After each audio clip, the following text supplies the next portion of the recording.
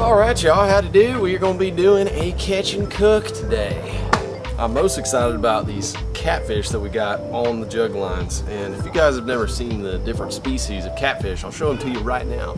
We have blue catfish and then we have channel catfish. There's also flathead catfish, but we didn't catch any of those. They're big and ugly and they look a lot different than these. Channel cats and blue cats look very similar, but blue cats get bigger and they have more meat up in their head.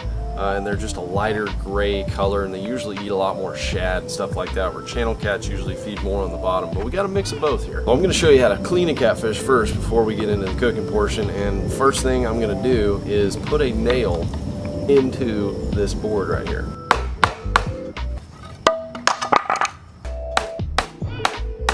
The reason for doing that is I'm going to put the catfish on this board like this with the nail, and that way I can take pair of skinners and just rip their skin off.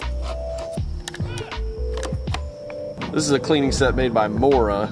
I really like their knives. I have a bunch of their knives, but this is great for catfish. Okay, there we go. There's our piece of meat.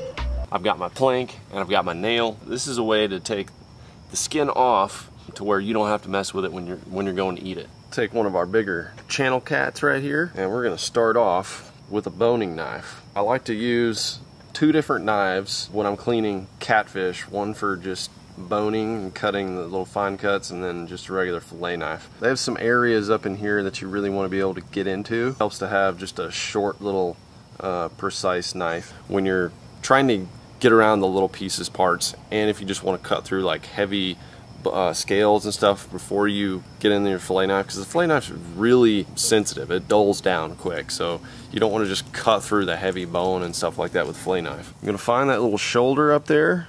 We're going to make a cut, and then we want to press the knife towards the spine, so in towards me at this moment. You just want to get in there enough, and if you got a sharp knife, you won't have to dig and cut very much. Then when you get right here, you'll start seeing the spine change after this dorsal fin right here, and you can really start feeling the tiny little bones and things like that. So I like to just kind of open it up with my fingers, just run as close down the spine about a ½ inch down there, and then when I get about right here where I can really cut through easy, I know I'm around that spine. Then I take the fillet knife, and you can easily cut all the way through right there because you're past the rib cage, and then you want to press the knife parallel to that spine and run it down like this.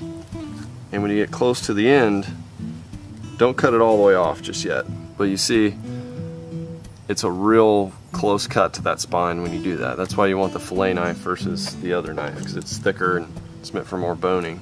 So I'm actually going to do the same thing on both sides real quick. So then I'm going to make a cut right here, make a little triangle, and make sure I cleanly cut all the way through there, lightly pressing. I'm just making a little, you'll see why in a second, just a little cut like that. Then I'm going to stick his head on this spike right here, a way to pull his skin off. So I'll go right there in the corner. We just pull down all the way. These are cheap. You can get them at almost any sporting goods store. Carries catfishing supplies. And then we just cut the end. We make our final cuts up through here. Just staying close to the spine. Cut around the rib cage.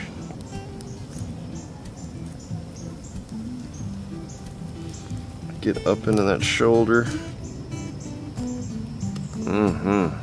And there's where you want that boning knife, so you can get all the way up in there. I think that's the best part of the catfish, and then you have all that big main fillet.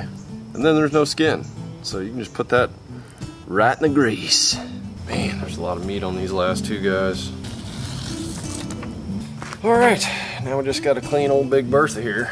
Fantastic fillets. And look at these big uns. These stud puppies right here. Look at that one. Woo-wee.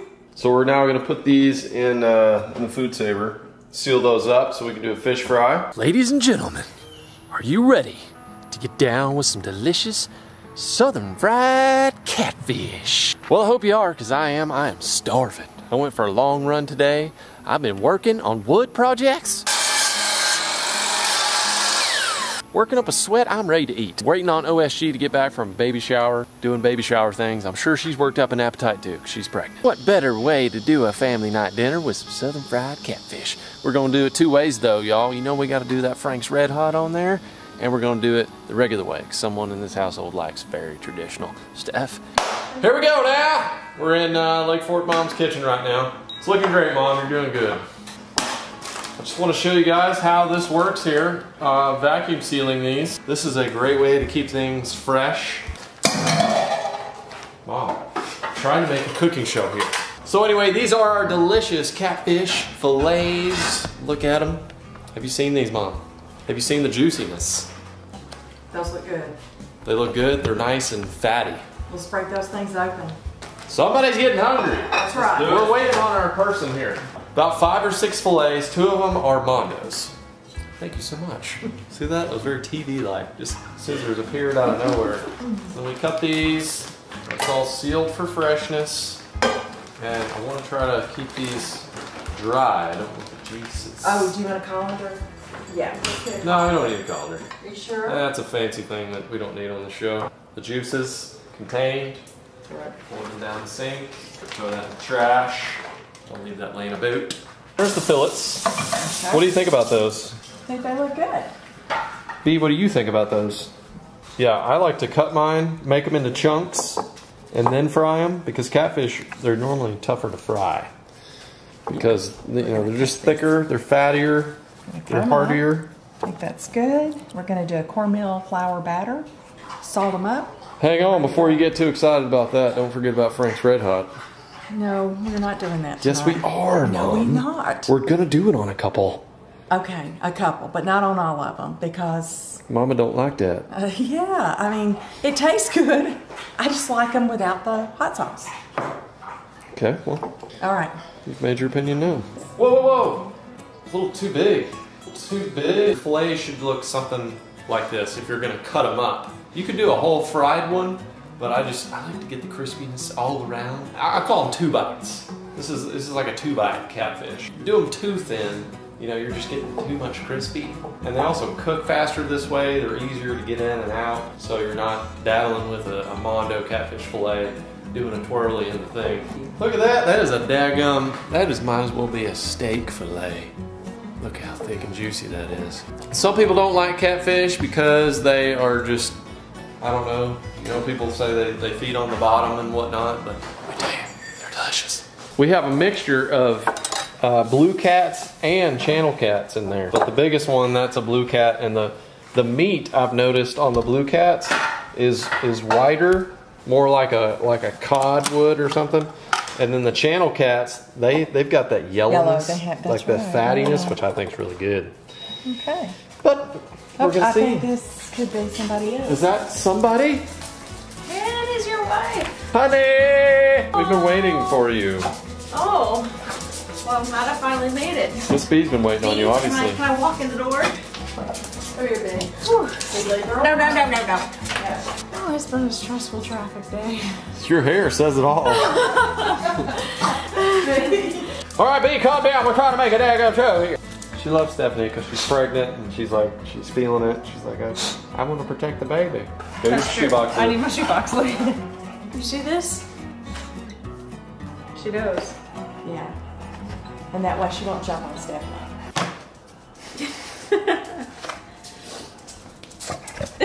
So she'll just go over to you. She's like, I'm gonna come over here. He's gonna protect me. Cooking under duress. It's called cooking with fun. Cooking with fun. Easy. Everyone that has watched my other fish recipes with this raves about it. Literally raves. It is good. That's an old word. It is good. I like it. Raves. Well, hopefully none of you are having bowel issues out there after this Frank's Red Hot. I don't have any issues with it. But what you do is just called smothering and covering right there. That's how we say it in the South. You just want to smother it and cover it. And that acts as your stickiness as well. So pat them dry. You don't have to use milk or egg or anything like that. You just use the Frank's. And then I like to dip it in straight up flour. Mom likes a little cornmeal. She likes a little crispiness in her life. I like the flakiness of the flour, so that's why I just go straight flour. Ain't your mama Southern Bama style? But like nobody sits there, but see? No. See? She wants to grab that shoe. See? Stop. Come here. What? Is that possible? Yeah. There was a 13 pounder. Do you like to use the fries as like a tester? Yeah, it gets the grease going, you know, lets you know your grease is hot. Get them crispy, then throw the fish in. You get your area ready. You have the red hot right here. We have the traditional right here. And you want to dip them in the cornmeal or the flour right before you put them into the grease. Don't let them just lay around in flour. They'll get real clumpy and stuff like that. So you go, bam, and then go right in there. You guys have probably seen some of these fish fries. You know what's up. But all you new people, if you haven't tried fried fish, oh my gosh. Ain't quite the best thing for your heart, but it's good for your soul. Another tip for you guys frying fish. After you get your grease going, well, you want to turn it down because you don't want to burn your grease. That's the worst thing you can do for fried fish. Golden little crispies. Ready to go. Okay, I'm ready. Let's get the fish. Let's get the fish going. Okay, I'll do it. That is what your coating is going to look like with cornmeal. LFD is going to drop one in there so you guys can see what this operation is all about. It's a light battering. And it goes in there and looks like that. Golden Crispies from the south. That's right. There's a disturbance in the fish fry. When she smells food, she's hungry. She's hungry.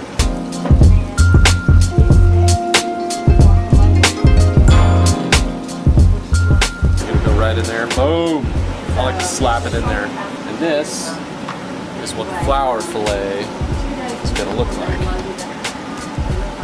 Yeah. So when you pull them up, we're going to see some of the. You see, you can tell which one's a red hot with flour and which one's cornmeal. The flour has a much more flakiness. If you'd have had that big largemouth you guys caught on the trot line, we'd have had fish for everybody. Conservation, there you go. So far, it looked good. I'm glad you let it go.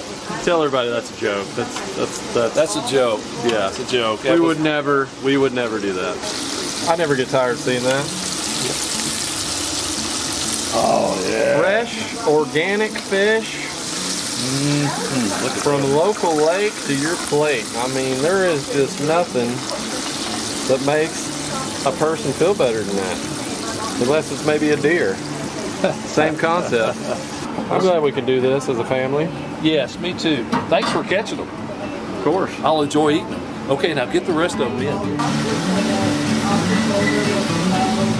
Last of the frankers just came off. They're a little toasty. I was inside. I know you were. I was out here. There's Yes. a lot of jabberjawing though out here. So it's the girl's fault? Yeah. Gotta contend with that. Don't be blaming this on us. The men are in charge of the cooking tonight. We'll see how well y'all do. 4 girls against 2 dudes. But we are the hunter-gatherers, aren't we, Dad? That's right. Time for a taste test. Mama is hungry. Do I get first taste test? All right. Actually, that would be great because your palate is ready to go. Who's ready to go? And we're gonna have 2 different styles. And I have not had the franks on the catfish before either. I've had it on white bass, I've had it on crappie, I've had it on walleye. Summer catfish, I'm thinking it's gonna be a good move, but we'll see. The cornmeal one's probably cooler. Yeah, it's crispy. So the flour gives you much more crispiness. It's like Kentucky Fried Chicken up in here. I don't really taste the red. You don't? Okay, I might have overcooked it a tad. It's a little burned. Okay, now for the regular. A lot less crispy. You didn't have a crunch on that when you bit into it. I would like to marry the 2 flavors. You would. Can I do that? No, because we are out of fish. Maybe on the next run. It has like a slightly burned flavor. Okay, hey, I tell you what. Try this piece, because that one's not burned. That came out of the same batch. This is Frank's? Yep. This is the big moment. Is that the one? That's the one. Yeah! I taste the Frank's, but it still has the crispiness. Ooh, and this is like nice and thick. Look at It's that. like You see plump. that? That's the difference in catfish, y'all. Is you get that meatiness. It almost is like a chicken or something. It is nice and plump. You get a real meatiness. But it has the crispiness over here. Yes. Okay. So Frank's for the win, is what you're telling me. That's delicious. Okay. Frank's. Mama, Frank's done did it again. Well, that's just her opinion. You want to get in here? I'm ready, babe. I'm ready. It's another delicious meal, y'all. From the lake to the fillet knife to the Ziploc to the frying pan and to your mouth. Some of my best summer memories are doing fish fries with friends and family. And we did another one with white bass over the weekend, so I have had my fill of fish this weekend. It's been good. As always with these catch and cooks, I will post the recipes down below, both. You can try them both and see which one you like better. Or if you have the Delicioso recipe dialed in, go ahead and let everybody know that as well. I might just have to give me a little crispiness. I definitely overcooked that one, but good news with catfish. You gotta cook it a little longer. You have a little bit more leeway because it's got some fattier stuff in there. If you're down with the catfish videos and you wanna see more, let me know in the comments down below. And I hope you're having a blessed day wherever you are and catching some fish, no matter what species. Go out there and get you a tug on the line. Thanks for watching today, guys. Don't forget to subscribe and hit the like button. And I'll see you guys on the next one.